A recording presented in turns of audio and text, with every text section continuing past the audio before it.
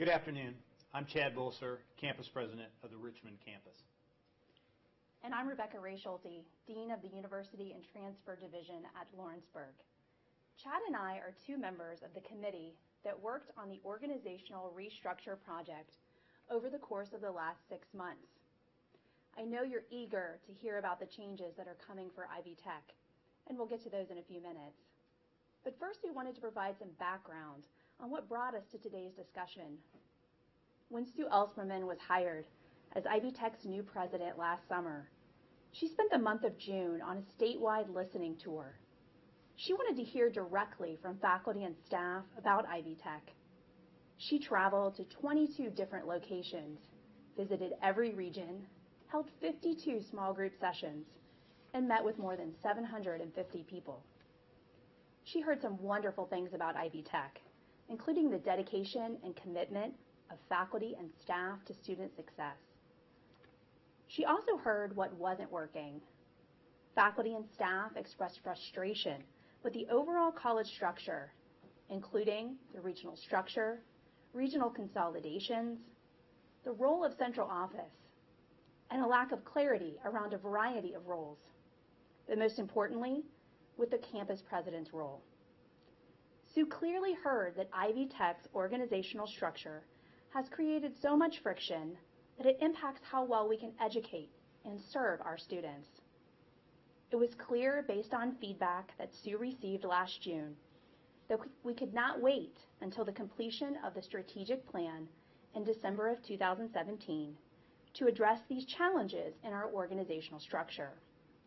What she heard is that something needs to be done now. Last fall, Sue directed the process improvement team to start the discovery process, a typical first step for any process improvement initiative. The first thing the process improvement team did was to conduct confidential interviews with over 200 regional faculty and staff. This included people from all campuses and regions, as well as central office. From those interviews, 9 key challenges were identified: role clarity, local empowerment, common language defining campus and site, state horizontal structure, accountability and metrics, regional lines and campus confusion, bi-regional decision clarity, clarity around divisions and programs, regional budgets and associated staffing levels. Once these 9 key challenges were identified, a committee of regional faculty and staff was formed in late 2016. Committee members were identified by regional chancellors and included Chad and myself. The Organizational Restructure Committee met from December to May to develop solutions to challenges presented by regional faculty and staff. Early in this work, benchmarking interviews were conducted with Lone Star College, Northern Virginia Community College, and the Virginia Community College System, Maricopa Community Colleges, and Miami-Dade College. The committee used feedback from this benchmarking to inform their ideas. What was refreshing about this work was that there was no preconceived ideas about solutions. The only critical fact that wouldn't change was that Ivy Tech would remain a singly accredited college. From there, our committee was tasked with focusing on these 9 key challenges and developing solutions using the simplex process of creative problem solving. The proposed ideas came from regional representatives like us who were serving on the committee. From that larger committee, 13 initial ideas were offered, built upon and expanded to 25 for consideration. From those, 4 major concepts emerged, leading to 4 teams, created and led by regional staff and faculty, to hone in on selected ideas and build on those concepts.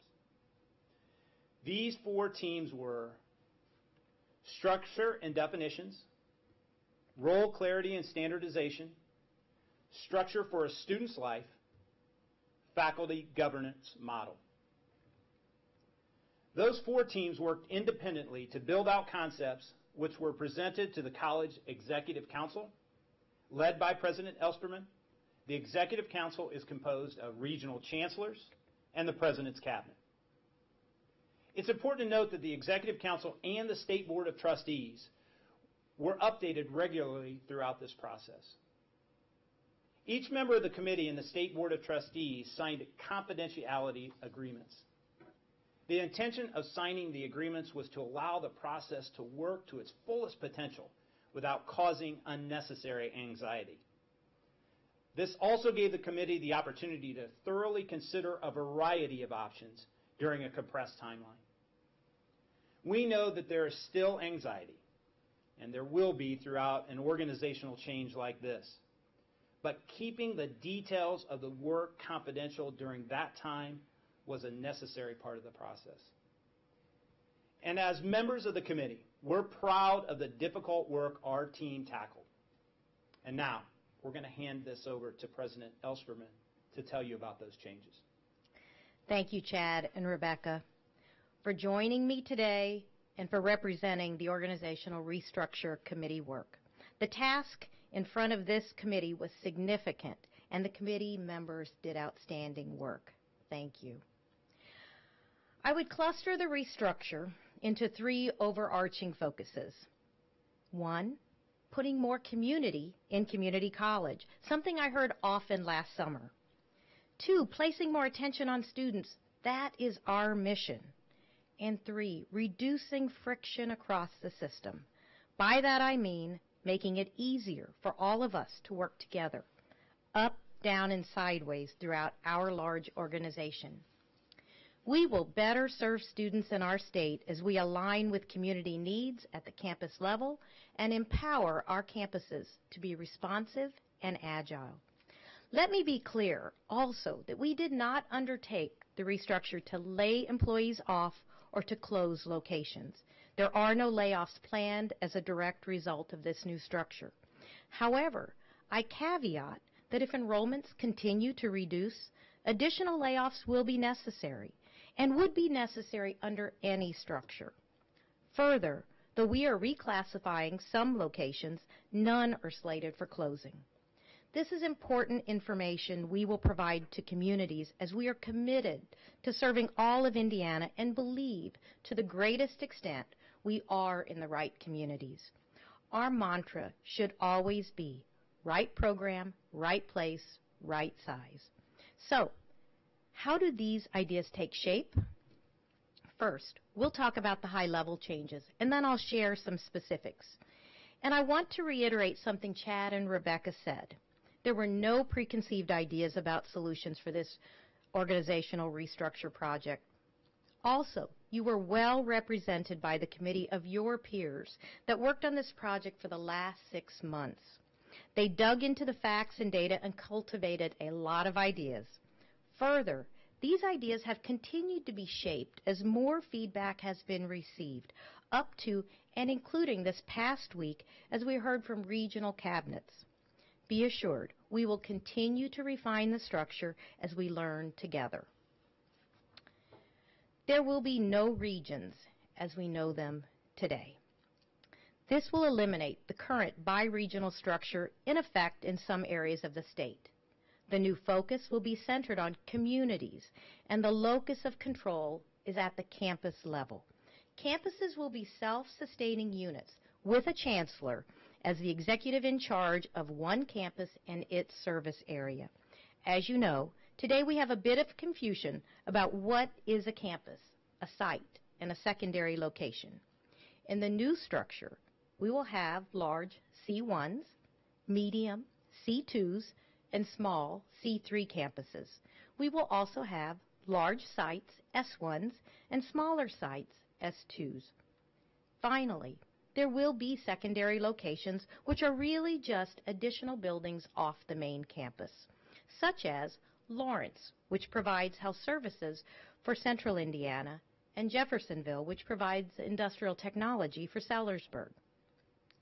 The level was based on 4 primary criteria: workforce demand and population of the service area, and enrollment and completions of the campus. Note, the first 2 recognize the needs of the community. The second 2 reflect the success of the campus in serving that community. Why does that matter? Staffing and in our 2018-2019 budget year, funding for campuses will be based on size, ensuring we are allocating our resources based on the community need and the campus success in enrollment and completions. We also believe this model will help campuses and sites set goals for how big they should or might become. For instance, a C2 could become a C1 if it grows enrollments and completions. Likewise, a C3 could become an S1 if enrollments or workforce needs continue to diminish. You can see on the map that there will now be 8 C1s indicated by the green, 5 in the north, 1 in central Indiana, and 2 in southern Indiana. This reflects both our population centers of the state and the location of our sister institution, Vincennes University in southern Indiana.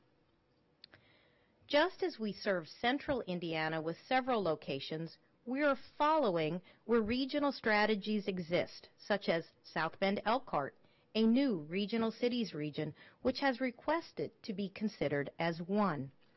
You will also see Lake County pulling together Gary, East Chicago, and Crown Point into one campus structure, but with 3 locations, as they serve Lake County. Over time, we will be open to morphing into quote-unquote regions as appropriate, but not forcing them where they don't work, such as in the current biregional structure. Why?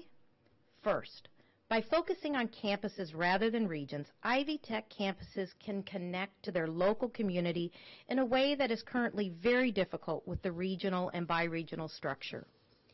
In many cases, our regions were so large that leadership had to cover multiple geographic areas. Time and distance prevented them from developing those strong community connections. During my June listening tour, a nursing dean in one of the bi-regions expressed her concern about the chancellor and vice chancellors, saying she had watched the wear and tear on these individuals and was worried about their health.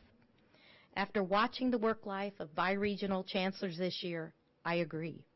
As we dissolve bi-regions, we do it celebrating the extraordinary work of the chancellors, their leadership teams, and the faculty and staff who made those bi-regional models work. And we expect that where shared services were working, they are likely to continue in the future. More on that later. Second, Ivy Tech has not had a common definition of what constitutes a campus. This change will give us data-driven definitions of campuses and sites and define for faculty, staff, and students what services are available at each location. Changing to this campus-focused structure addresses most of those 9 key challenges and sets the framework for addressing the remaining ones. Regarding strengthening academic structures, over the past few years, Ivy Tech has seen a lot of change related to our academic structure, including last year's directive from the Indiana General Assembly to develop alignment around Indiana's workforce needs. This follows on the heels of moving to academic divisions. We heard from you the need for clarity around academic divisions and programs. As such, the school structure will be reinstated from divisions. The divisions will move back into schools so programs can be better aligned. We will have, as you can see, School of Business, Logistics, and Supply Chain, School of Public Affairs and Social Services, School of Information Technology, School of Arts, Sciences, and Education, School of Health Sciences, School of Nursing, and School of Advanced Manufacturing, Engineering, and Applied Technology. Our initial response from regional cabinet members has been overwhelmingly positive to this return to the past. It also aligns much more closely with Indiana's key industry sectors, which are manufacturing, healthcare, information technology, supply chain and logistics, and agriculture. Additionally, during Ivy Tech's last accreditation visit by the Higher Learning Commission, HLC identified that there wasn't a structure in place that would give faculty a voice to college leadership. A concern I also heard from many of you faculty and staff during my listening tour last June, and an item of which I have committed to take action.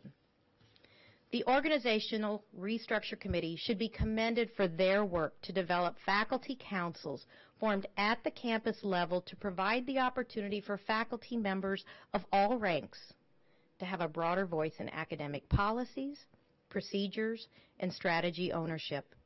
Additionally, there will be a statewide faculty council comprised of faculty council leads at each C1, C2, and C3. S1 and S2 faculty will participate with faculty councils at their corresponding C1 or C2 campus. And I should note the current curriculum committees will remain in place. The Vice Chancellor of Academic Affairs position will focus on the student academic experience at the campus and include instruction and academic support responsibilities areas. These positions, no longer spanning by regions, will also represent the campus in a college-wide structure role. Regarding workforce alignment, most of the organizational restructure work has already taken place. It is important for the success of our campuses, students, and employers that we have a seamless approach of responding to and anticipating the needs of our communities and employers. The return to the school structure and serving Indiana's 5 key economic sectors addresses the bilateral structure we have around instruction and learning. These moves support students who are seeking to go directly into the workplace with their newly developed skills and knowledge, as well as the students who intend to transfer to one of our fine baccalaureate partners. The student affairs role will be split into student enrollment services and student support services. We call this the bifurcation of student affairs. There will be someone leading each of the 2 areas at C1 and C2 locations and combined positions at the C3 locations. Titles will be Vice Chancellor of Student Enrollment Services and Vice Chancellor of Student Support. Vice Chancellors of Student Affairs have done yeoman's work, but as we know, enrollment is down and retention is down, and we have a strong need to place additional focus in these 2 areas.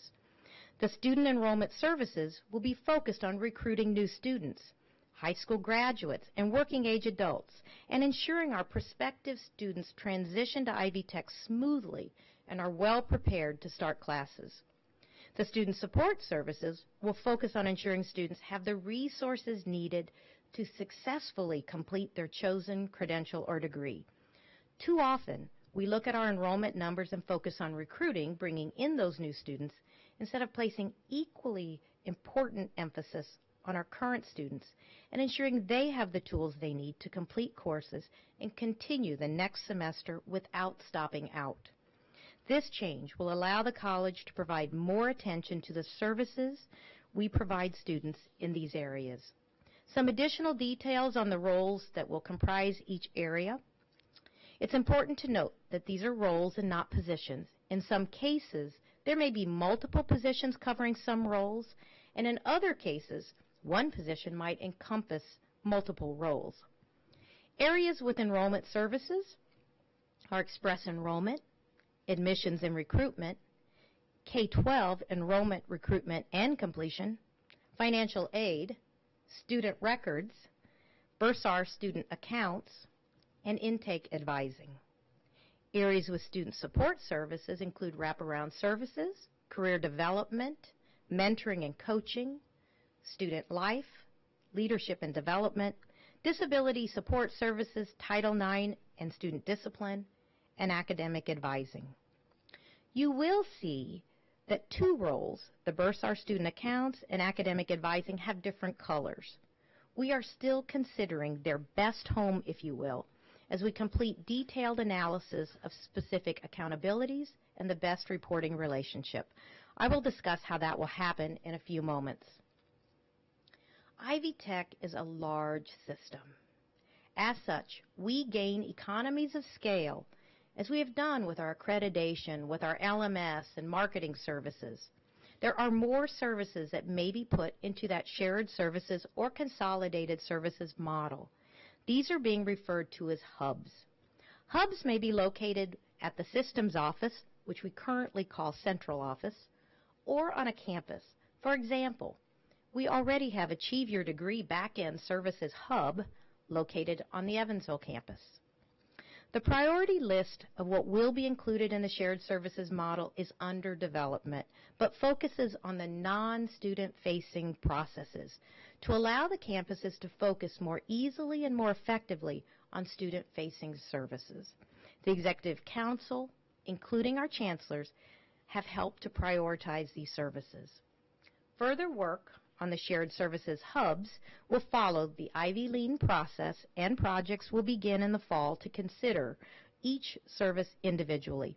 An important part of the Ivy Lean process is including campus-level staff in the decision-making process, and implementation of this model will be thoughtful and deliberate.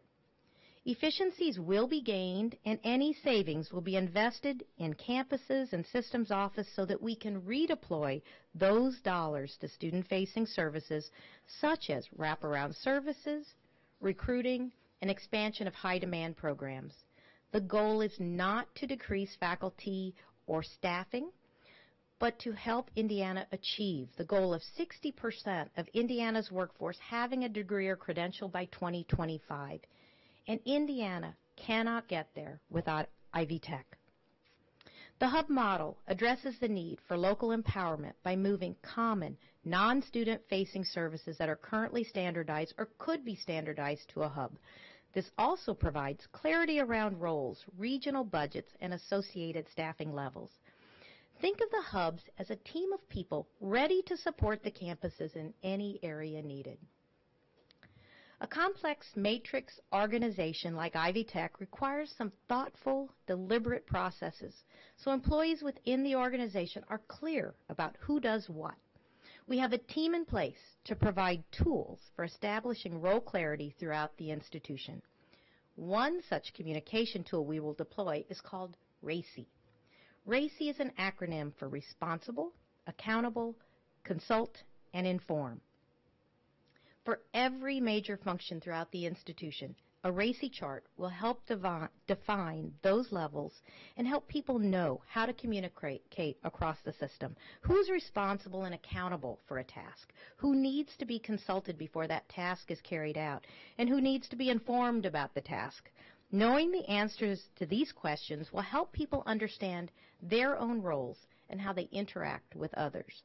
This team will also work to recommend and implement other tools to further develop role clarity and to help employees at every level of the college understand how their job relates to others. This tool will particularly help us find the right home for those color-coded boxes I mentioned earlier in that campus organizational structure. As the role of chancellor spanning a large region or by-region disappears, Ivy Tech will now split into 3 operational zones: North, Central, and South. A VP of Operations will be named for both the North and the South. Central will report to COO Dr. Andy Bound directly. This VP of Operations will support the chancellors in the restructure, identify and encourage the sharing of best practices across campuses, establish clear expectations of chancellors in student recruitment and retention and completions and fundraising, and ensure all campuses are meeting the needs of students and communities. Note that the split in student affairs is not only on campuses, but will also happen at the systems office, with the role of enrollment services being part of the Senior Vice President for Student Experience, Marketing and Communications team, and the role of student support being part of the Chief Operating Officer's team. This is a sample of how the campus will reorganize once we have fully implemented this new organizational structure. So especially during the transition period, your campus organizational chart may look different than this one. Additionally, here we are only calling out the details in student and academic affairs, but everyone will be represented by the organizational chart. This structure will have an impact on our regional boards. The State Board of Trustees owns the responsibility in statute and will determine the final form, but remain committed to campus-level, community-based external boards of trustees. Each of the 19 service areas will have a community-based board of trustees. Note, we do believe some of these areas will continue to morph as we respond to community needs. As I shared earlier, we should always respond to the needs of communities. This type of change is organic and customer responsive. There are some big changes, and there are also some things that are still in process of being determined. We wanted to share these things with you now rather than waiting until every decision had been made, because we felt it was time to share where we're headed and our timeline and give you a chance to ask questions. We also wanted to provide some assurances about the goals of this project. Again, this project is not aimed at reducing headcount or eliminating staff. Similarly, we are not going to add staff. This is not a budget reduction project, though we do anticipate cost savings over time with more efficient operations and growth in enrollment and completions. As we know this will be a concern, salaries will not be cut as a result of this organizational restructure. So anticipating some questions you may have. First, on budget. As you know, Ivy Tech operates on a July 1 to June 30 fiscal year, and decisions for the college's 2017-2018 budget have been made based on the regional structure currently in place. As you'll see in the timeline, we'll share in a moment our implementation plan that takes us through the next spring. Campuses will be operating under the current regional or bi-regional budget, and the campus executives in those shared regions will make budget and personnel decisions to untangle and deploy as needed. If you've been sharing service with another campus, you may still continue to share those services. For example, 2 regions are currently merged and share multiple leadership positions. Once the campus chancellors are confirmed, campus chancellors will get together and figure out how to uncouple over the course of this fiscal year, but the shared positions may remain intact during some or all of that period. Also recognize that changing our internal organizational structure has an impact externally. We have been discussing these changes with the Higher Learning Commission, and at this time, they see no concerns with us moving forward. With our reaccreditation coming in 2019, we will continue to keep HLC apprised of these changes. So, now for the timeline. Naming of campus chancellors will be the next step in implementing this new organizational structure. That work has already started, and those decisions will be finalized by August 1st. The campus chancellors will then begin forming their campus cabinet, with that being finalized by October the 1st. The RACI model will also be finalized by October 1st with standardized job descriptions for campus-level positions. We have received many questions about, why are we doing this before the strategic plan is completed? And that is such a good question. Many regions indicated urgency around that bi-regional structure in my listening tour last summer, and all regions indicated anxiety around the current structure in those 200 interviews that took place last fall. The strategic planning process began in February and won't be finalized until December of this year. Due to the urgency around the structural concerns, the decision was made not to wait and to work on both projects in tandem. Both initiatives are being led by the same senior team, and information has been shared across both projects. For example, the organizational restructure team received regular updates on the feedback from the strategic planning process. As we develop goals for the strategic plan, we are mindful of the 9 original concerns of this project, and we will ensure as a leadership team that the strategic plan also addresses these issues. I am sure you will have more questions. If you're watching this on campus, we have facilitators ready to capture those questions and your feedback. If you're watching elsewhere, we'll be sending an all-college email that will include a link to submit questions.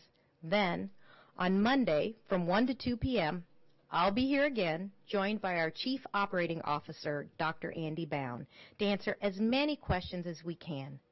Keep in mind, we likely will not have all the answers to those questions, that you have, but we will answer as many as we can. I want to conclude by thanking the Organizational Restructure Committee for their work over the past 7 months. We gave them a monumental task and an aggressive timeline. We have 18 of Ivy Tech's finest people representing all of our current regions and functional areas. Thank you, Chad and Rebecca, for representing the committee today, and to the entire team for coming together, stepping forward to represent your region, your faculty and staff, and making these recommendations. It's been a privilege to be a part of this committee. We had representation from all 14 regions and all functional areas, and the task wasn't easy, but we definitely welcomed the opportunity to help shape the future of Ivy Tech. I also want to thank the State Board of Trustees for their support and guidance during this time of change for Ivy Tech, and always being mindful of the big picture, which is to serve the people of the state of Indiana.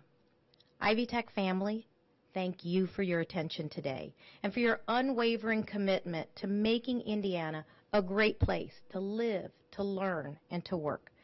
We know that these changes will help us put the community back in community college and ensure Ivy Tech is structured to serve Indiana students, communities, and employers for the next decade. Thank you.